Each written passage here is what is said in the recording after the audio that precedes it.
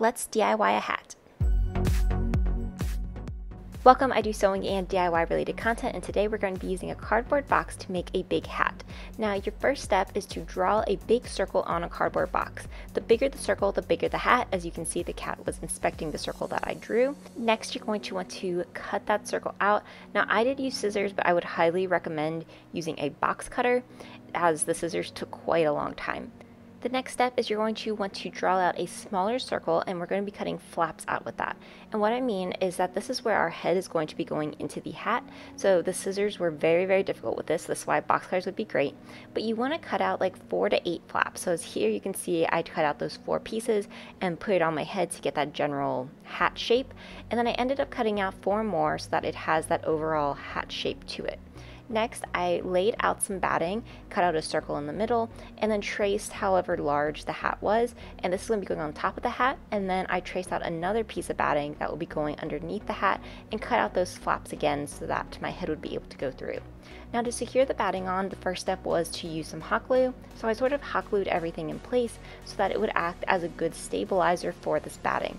Now the batting is not going to be the final step, it's just allowing us to have a little padding in our hat, as well as to hide some of that cardboard look, since there is that big Costco written across it.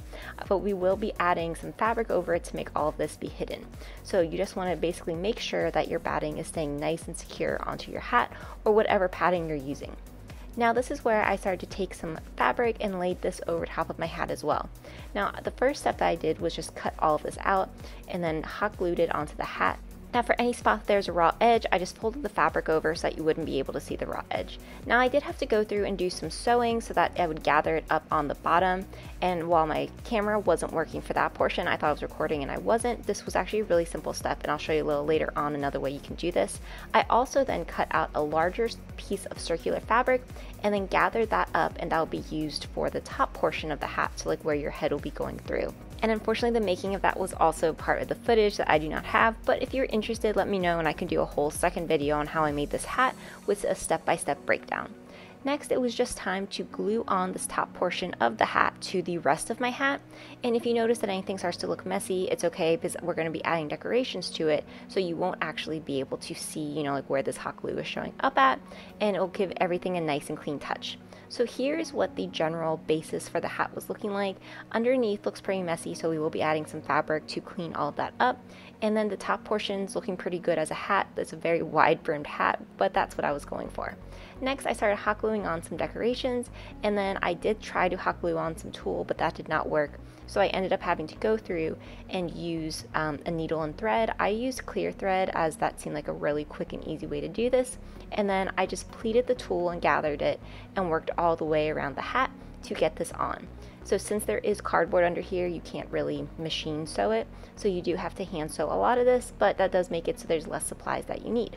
So here's what my hat currently looks like. It's so big, but I actually love it since it was supposed to be over the top anyways. Now for the bottom, I use this really pretty blue satin, and I'm just going to be cutting out the pieces similar to how I did for the top, and then gathering it around the base of the hat so that you're not able to see any of that batting or the raw pieces of fabric.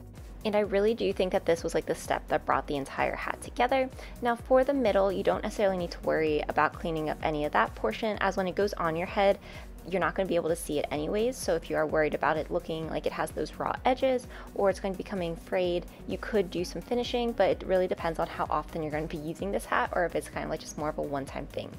Now for the big stitches, I just took very long big stitches all the way around to secure the fabric, since again no one was really going to be looking at it, and it was more just all to make sure that the hat looked nice.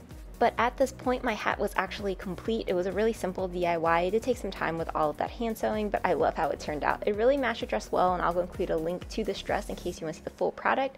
Thanks for watching. Be sure to like, comment, and subscribe.